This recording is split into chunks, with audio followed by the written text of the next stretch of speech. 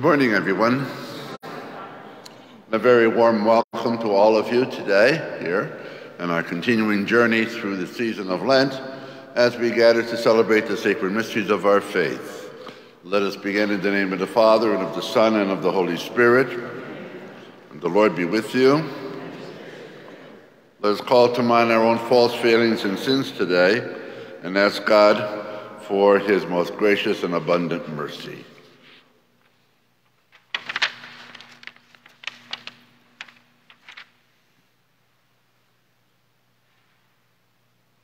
We were sent to heal the sorrowful in heart, and so we ask, Lord, have mercy. Came to give hope to sinners in darkness, and so we ask, Christ, have mercy. You plead for eternal redemption before our Heavenly Father, and so we ask, Lord, have mercy. May Almighty God have mercy on us, forgive us our sins, and bring us to everlasting life. Amen. Let us pray, especially today, to St. Francis of Rome. O God, who have given us in St. Francis of Rome a singular model of both married and monastic life, grant us perseverance in your service, that in every circumstance of life we may see and follow you. Through our Lord Jesus Christ, your Son, who lives and reigns with you in the unity of the Holy Spirit, one God, forever and ever.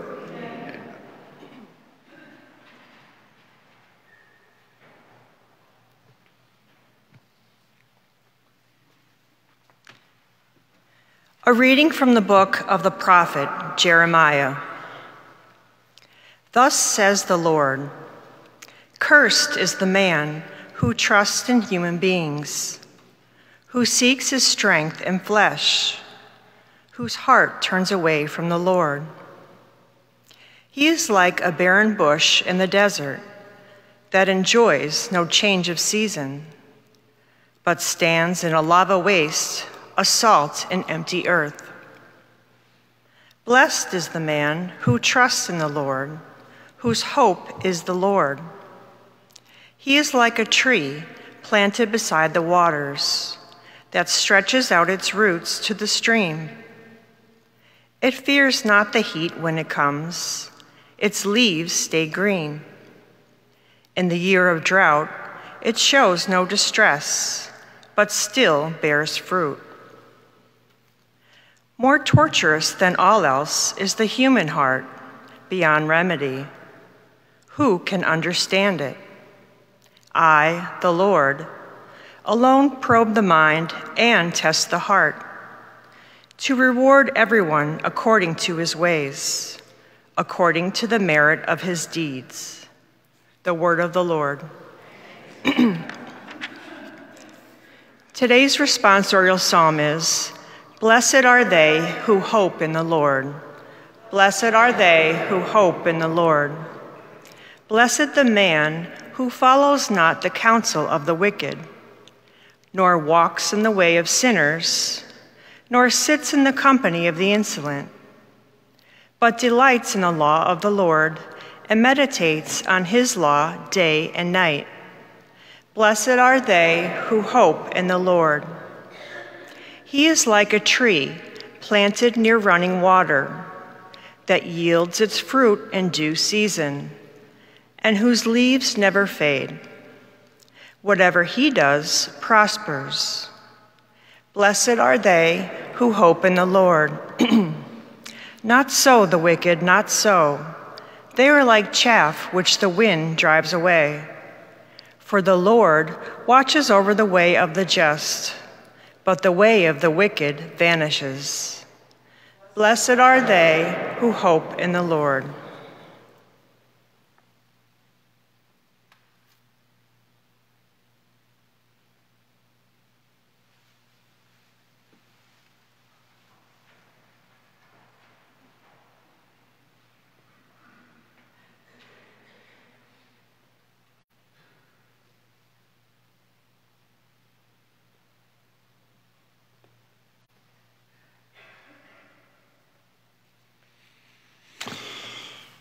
Glory and praise to you, Lord Jesus Christ. Glory Glory and praise to you, Lord Jesus Christ. Blessed are they who have kept the word with a generous heart and yield the harvest through perseverance. Glory and praise to you, Lord Jesus Christ. The Lord be with you. Reading from the Holy Gospel according to Luke. Jesus said to the Pharisees, there was a rich man who dressed in purple garments and fine linen and dined sumptuously each day. And lying at the door was a poor man named Lazarus, covered with sores, who would gladly have eaten his fill of the scraps that fell from the rich man's table. Dogs even used to come and lick his sores. When the poor man died, he was carried by the angel to the bosom of Abraham. The rich man also died and was buried. And from the netherworld, where he was in torment, he raised his eyes and saw Abraham far off and Lazarus at his side. And he cried out, Father Abraham, have pity on me. Send Lazarus to dip the tip of his finger in water to cool my tongue, for I am suffering torment in these flames. Abraham replied, my child, remember that you received what was good during your lifetime, while Lazarus likewise received what was bad. But now he is comforted here, whereas you are tormented. Moreover, between us and you is a great chasm established to prevent anyone from crossing, who might wish to go from our side to yours, or from your side to ours. He said, I beg you, Father, send him to my father's house, for I have 5 brothers, so that he may warn them, lest they too come to this place of torment. But Abraham replied, they have Moses and the prophets. Let them listen to them. He said, oh, no, Father Abraham, but if someone from the dead would go to them, they will repent. Then Abraham said, if they will not listen to Moses and the prophets, neither will they be persuaded if someone should rise from the dead. The Gospel of the Lord.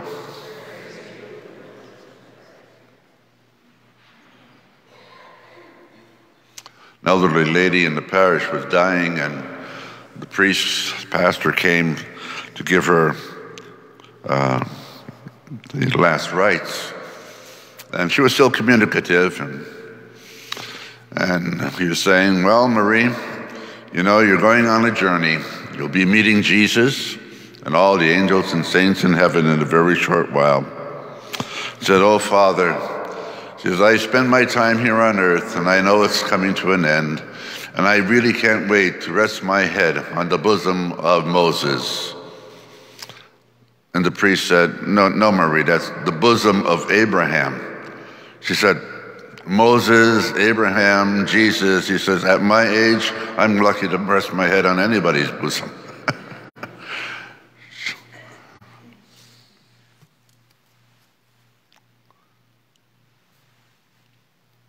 Oh, no, Father Abraham. If you would just send somebody from the dead to go to my brothers, speak to them, they will repent. And Abraham said, no, they won't. They won't listen to Abraham and the prophets. They're not going to listen to anybody who rises from the dead.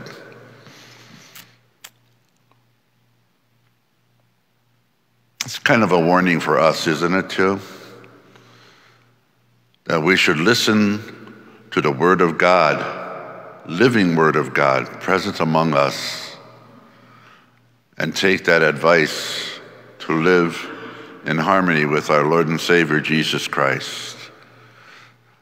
This is what we're trying to do during the Lenten season, draw closer to our divine Savior, to listen and to meditate upon his words, so that we may not wind up in this place of torment as the rich man did.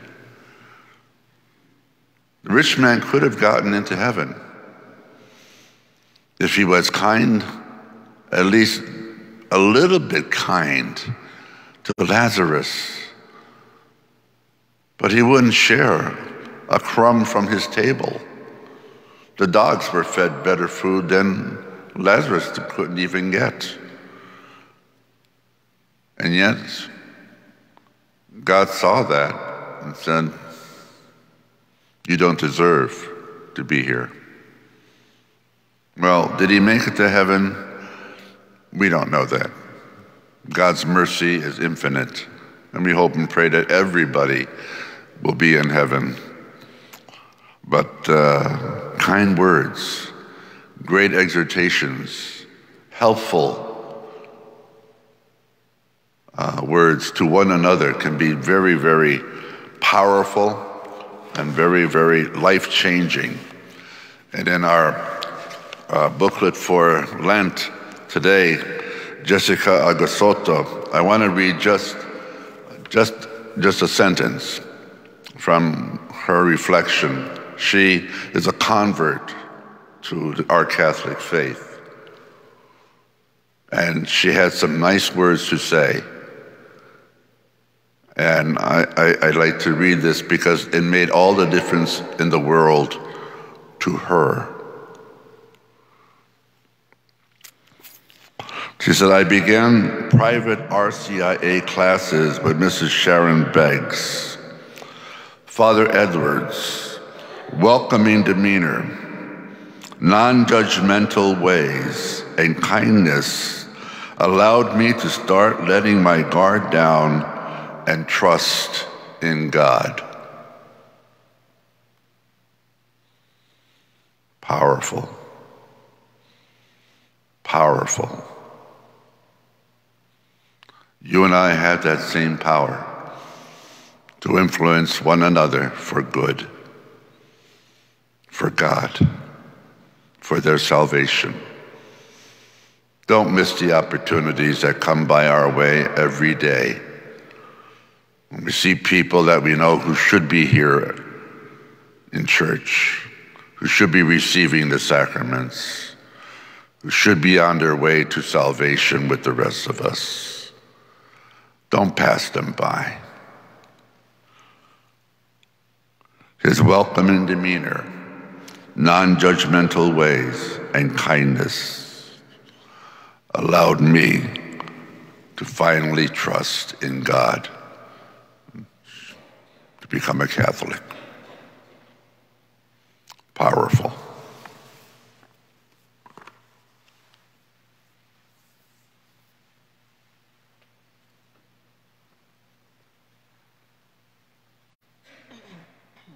May I invite you to stand now, and together let us offer our prayers and petitions to the Lord, knowing that he hears and answers all of our prayers.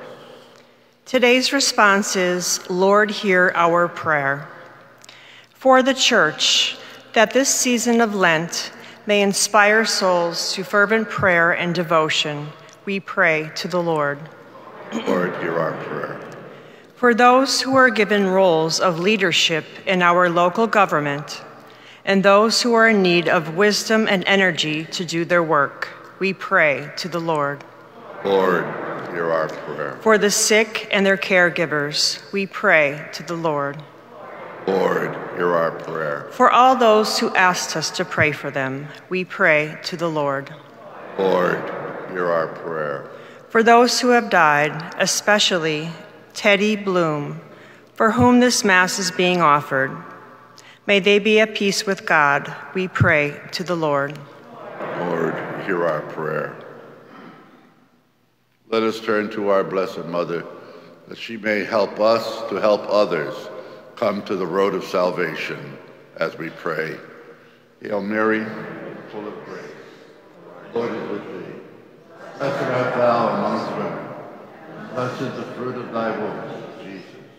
Holy Mary, Mother of God, pray for us sinners, now and at the hour of our death. Amen.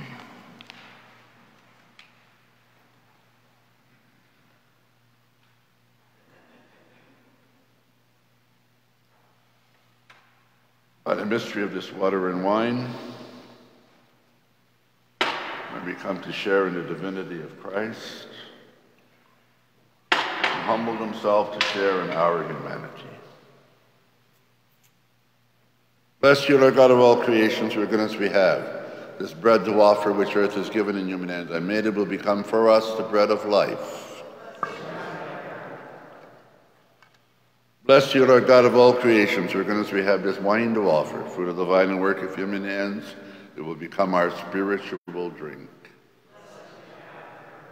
God, we ask you to receive us and be pleased with the sacrifice we offer you with humbled and contrite hearts. Lord, wash away my iniquity and cleanse me from my sin.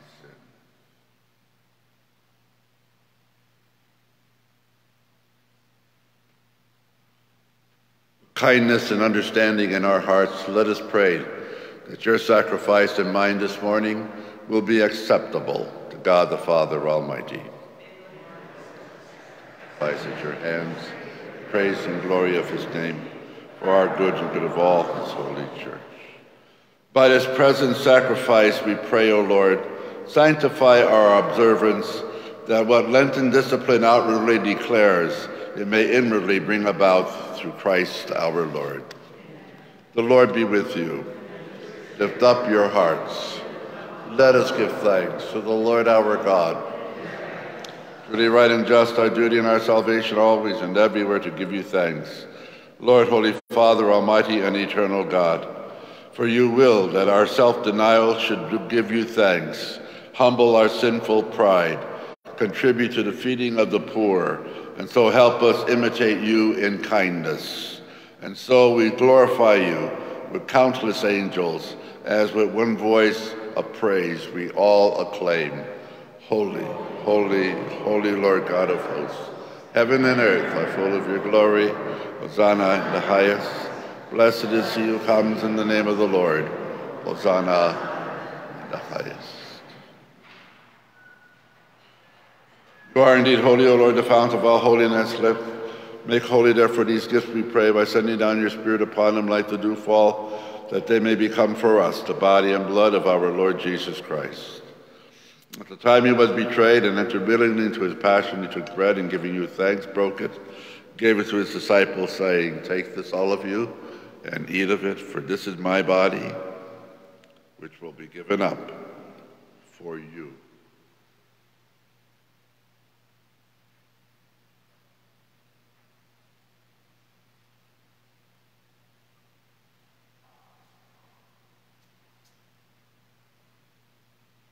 In a way, when supper was ended, he took the chalice, and once more giving you thanks, he handed it to the disciples, saying, "Take this, all of you, and drink from it. For this is the chalice of my blood, the blood of the new and eternal covenant, which will be poured out for you and for many for the forgiveness of sins. Do this in memory of me."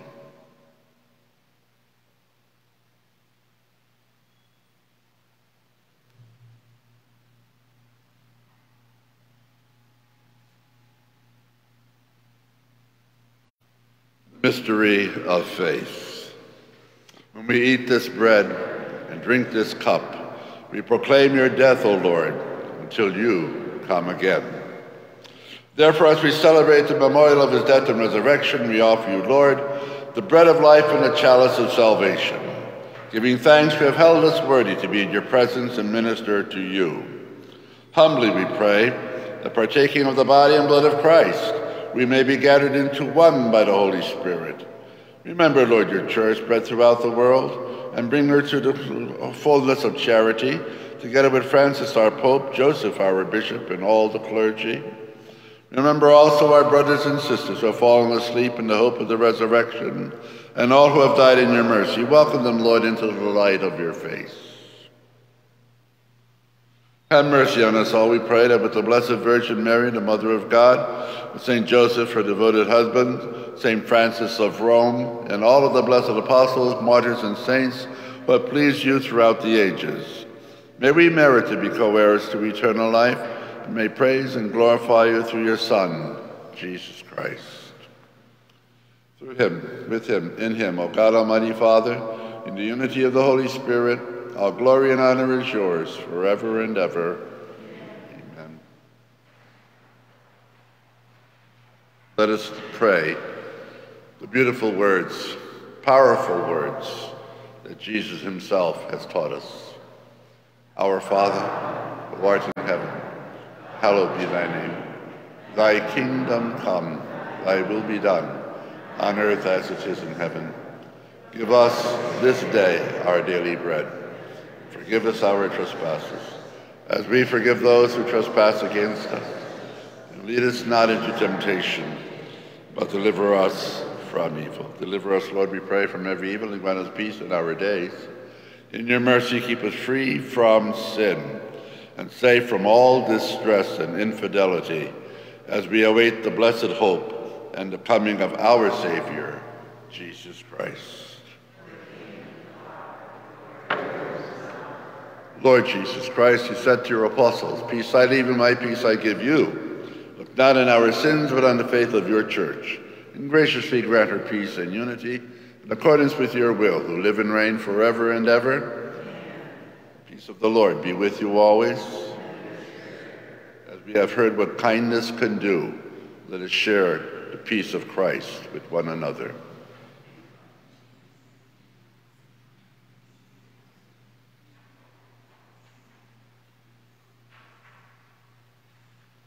Lamb of God.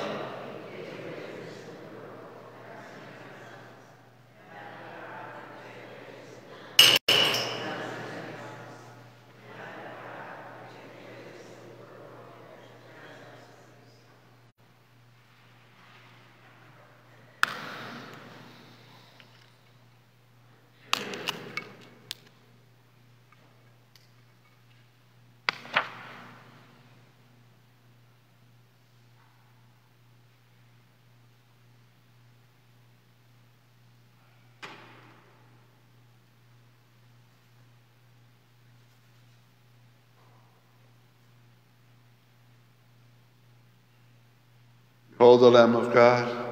Behold him who takes away the sins of the world. And blessed are we who are called to the supper of the Lamb.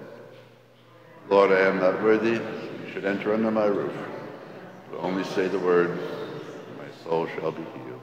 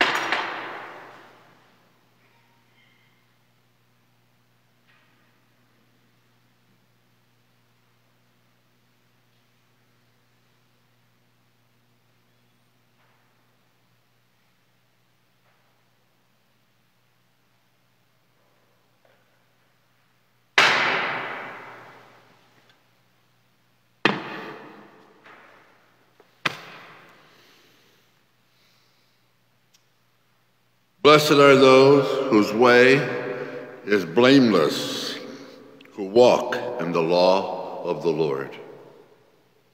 Let us pray.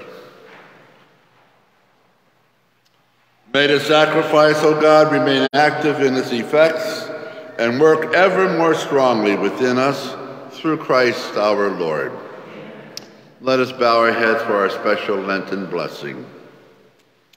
Abide with your servants, O Lord, who implore the help of your grace, that we may receive from you the support and guidance of your kind protection, through Christ our Lord. And may Almighty God bless us all, the Father, the Son, and the Holy Spirit. The Mass is ended. Let us go in the peace and love of Christ. Thank you all. Have a wonderful day today.